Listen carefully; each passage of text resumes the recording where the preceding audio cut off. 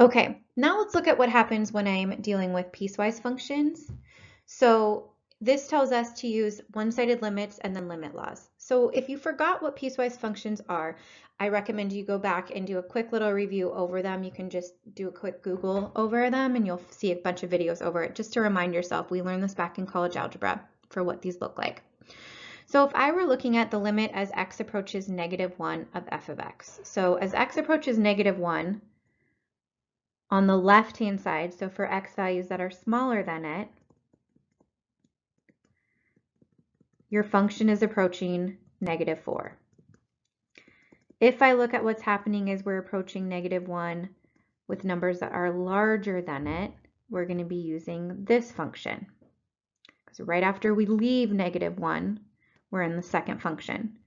So that's going to be, we will have, so that's going to be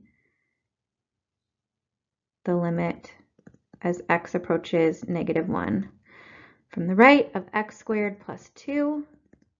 So I can separate that out using limit laws. X squared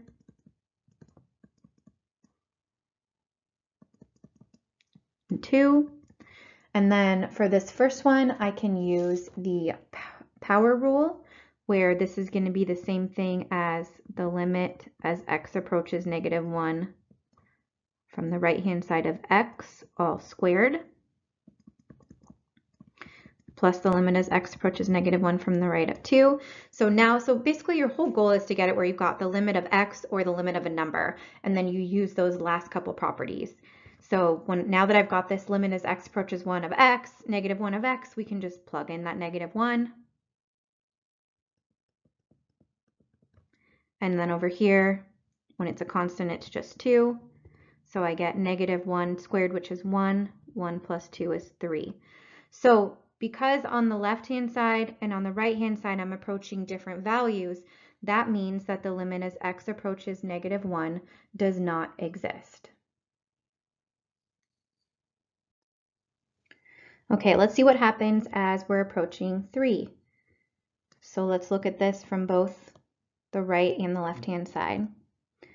All right, so the limit as x approaches 3 from the left of that function is going to be equal to the limit as x approaches 3 from the left. So the numbers that are smaller than 3 are going to come from this piece, which comes from that function. So x squared plus 2. So that's going to give me the limit as x approaches 3 from the left of x squared plus the limit as x approaches 3 from the left of 2. So it's going to be doing the same thing we did on the other side for approaching -1 from the right. So I'm going to use that power rule and then plus the limit as x approaches 3 from the left of 2. So that's going to leave me with 3 squared plus 2, which is 11. Now, if I look at this from the other direction, the limit as x approaches 3 from the right-hand side of the function, so the values that are larger than 3 come from this piece, which is 4x minus 1. All right, so again, applying my limit laws, we can do the difference limit law to separate this out. So I'm going to get 4x minus the limit as x approaches 3 from the right of 1. So I'm going to use that constant to move that 4 in front, so that I'm just left with the limit of x, or the limit of a constant.